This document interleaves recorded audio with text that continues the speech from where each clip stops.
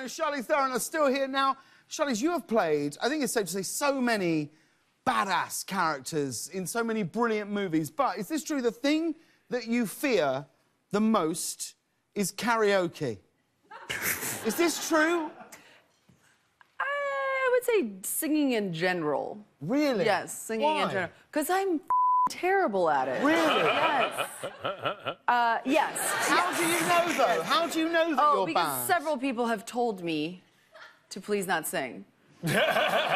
And for myself, it's not a very nice sound. But even in just with friends in a karaoke bar, because haven't you filmed scenes when you're doing karaoke? Yes, and I do drink a lot. Right, and I see. Even in general. In general. And even, but especially, yeah. But even then, it's not enough. No, never enough. That's your motto. I have, like, maybe a sliver of a moment where I think this is okay and I'm having fun, but really I'm not. Right. No, yeah, it's a very difficult thing for me to do. Yeah. Well, if we're talking about singing, Seth, you are about to star in the upcoming Lion King remake, which comes out this summer. You are a singer in a musical movie. Not only that, you're in a movie with Beyonce. Yeah. Are you nervous to sing in such a scenario? Yeah. I did it already.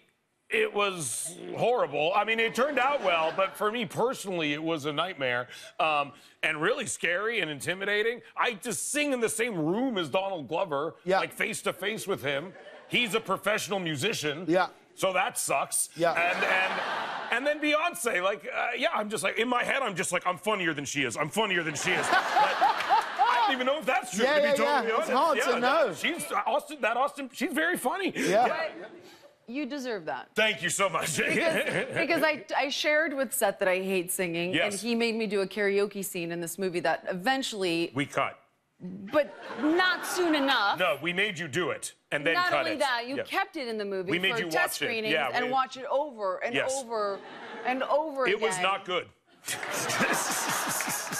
You were singing Smash Mouth, which is hard, also. Yes. With all due respect. That song, All Star, starts really hard. That somebody. Yeah. Let's just say that was a challenge. that my friend and assistant, who has a hearing aid, was helping me pitch. Oh, wow. He was helping me pitch. Yeah, and he was like, you're way off. Way off. Yeah. And every time I felt a little confident, I was like, I think that was... It was like, no. Somebody. Yeah. Oh, you know it's bad when you're not as good as the guy from Smash Mouth. We were just like, no, Smash Mouth sounds much better than this. You aren't doing Smash Mouth justice. Well, which no one's ever said in the history of music,